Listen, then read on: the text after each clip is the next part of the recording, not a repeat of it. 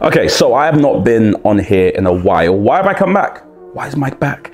I'm back because, as you know, the American elections is literally next week, whenever you watch this. And I want to talk about this thing I've been seeing on Twitter, which is pastors, spiritual leaders, saying things like, if you're a Christian, you have to vote for Trump. You can't be a Christian and vote for Kamala Harris. And of course, I'm a Brit, right? I'm not voting for anybody, that's the truth.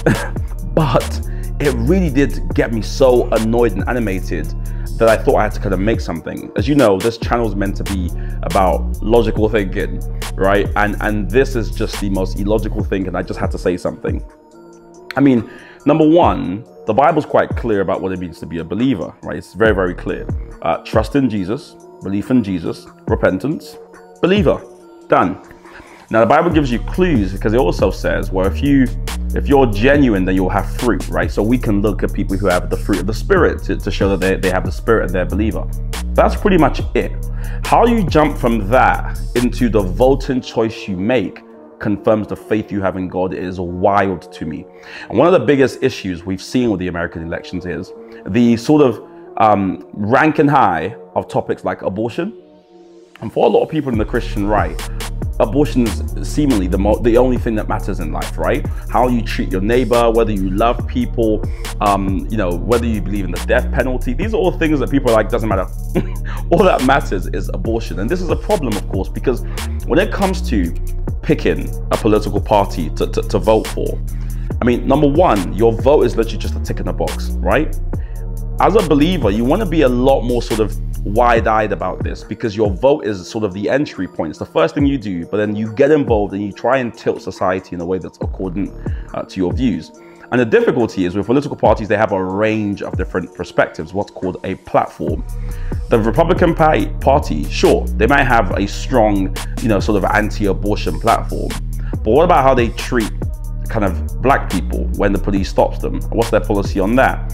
What about how much wealth or access to wealth building black Americans have? What about their response to that? What about their rhetoric around immigration and how they treat people who are not from this country, but who are not from America, but seeking to make America their home? What's their policy around that? There's a range of issues. I mean, what about the Republican nominee, Donald Trump? What about his personal behavior? What about his personal rhetoric? What about the models that he sort of displays for people to follow? You have to consider all these other things as well. The idea that you just go, well, he's in the right place for abortion, and for that reason we vote for him, is wild. And even though the Democratic Party might be somewhere on abortion that Christians aren't at, you have to ask yourself, again, those same questions. Where are they on how they treat their neighbor? Where are they on how they try to uplift the lowest in society? Where are they on how they look after orphans? And I mean, there's a wide range of things wrong with the world, and the political party is a party or group of people putting out their store to say we want to try and solve this issue.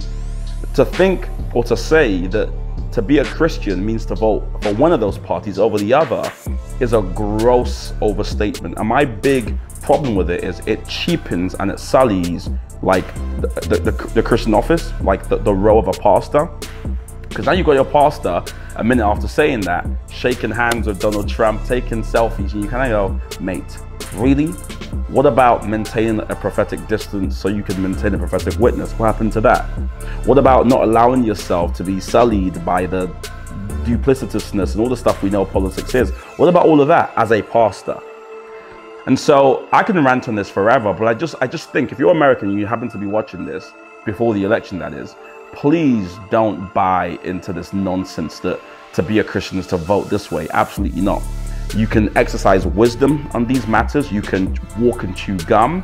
You can weigh up all these varying perspectives and you make a vote. And again, your vote is just one decision. You can still get involved in the political process after voting and continue engaging and having discourse and having different perspectives.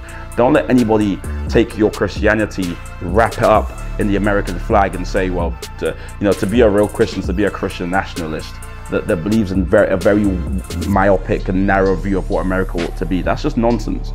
And now they're stepping into weaponizing the Bible to basically further their political aims. Do not let that happen. We'll see who you vote for. We're done.